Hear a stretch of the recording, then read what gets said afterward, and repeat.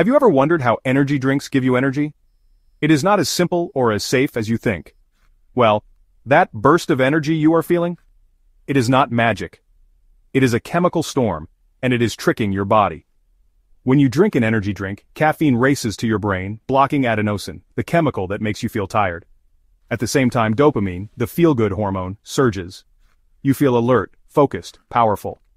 But beneath the surface, your heart is working overtime. Your blood pressure spikes.